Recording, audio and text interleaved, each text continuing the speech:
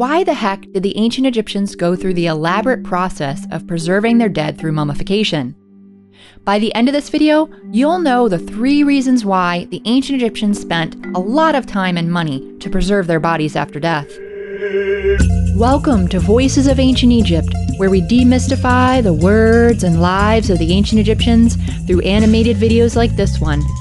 If you're new here, I'd love to have you subscribe and hit that bell icon so you don't miss future videos like this one. Hi everyone! Thanks for joining me today, where we'll be diving into the topic of why the ancient Egyptians preserved their dead through a drying process that we now call mummification. So let's jump right into the 3 reasons why they did this. 1. The ancient Egyptians feared death. Contrary to popular belief, the ancient Egyptians were actually not obsessed with death, but rather they feared it and were obsessed with overcoming death and reaching an afterlife where they could live forever. Preserving the body by drying it out, what we now call mummification, helped a person reach the afterlife. It did this because the preserved body could continue to act as a home base for a couple of the parts of the person, called the ka and the ba. The ka and the ba could separate from the body after death, but they needed the body or an image of the person, such as a statue, to act as a home base after death. This would allow the person to make the difficult journey through the afterlife and be able to live there forever.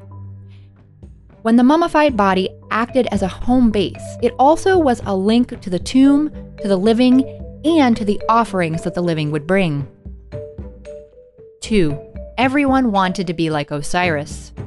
Osiris was an ancient Egyptian god who was the first recorded in mythology to die and then be reborn into the afterlife. To be able to do this, his wife, the goddess Isis, had to prepare and restore his body, along with the help of her sister Nephthys and the god Anubis.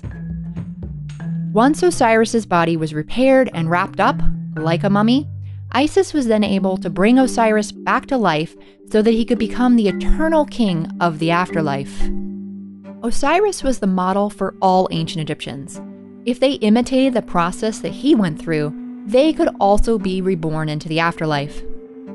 So being preserved and wrapped up during mummification basically imitated the same process that Osiris went through, and therefore helped them live on into the afterlife. Are these reasons for mummification making sense so far? If so, let me know by writing mummy in the comments below.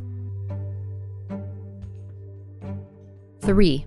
To buy more time. Now this one is a bit more speculative than the previous 2 reasons, but mummification did allow your family more time to prepare the tomb and to prepare for your funeral, both of which could be really elaborate if you were rich. The ideal length of time for embalming, including both drying out and wrapping the body, was 70 days. However, there are documented cases of people being buried much later than 70 days after death, even as long as 500 days. Egyptologists have sometimes speculated that these extended amounts of time might have been due to needing to buy more time to be able to complete the tomb. So now that you know the 3 reasons for mummification, would you want to be mummified after death? Let me know by answering the poll in the top right-hand corner.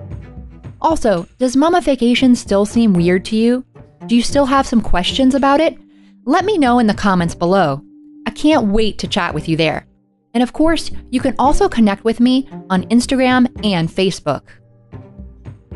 To learn more about ancient Egypt, click on one of the videos linked at the bottom of the screen. And if you want to dive even deeper, check out the recommended books in the video description below.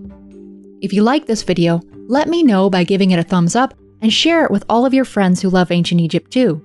Also, be sure to click that subscribe button and hit the bell so that you won't miss future videos like this one. Thanks for watching, and see you next time.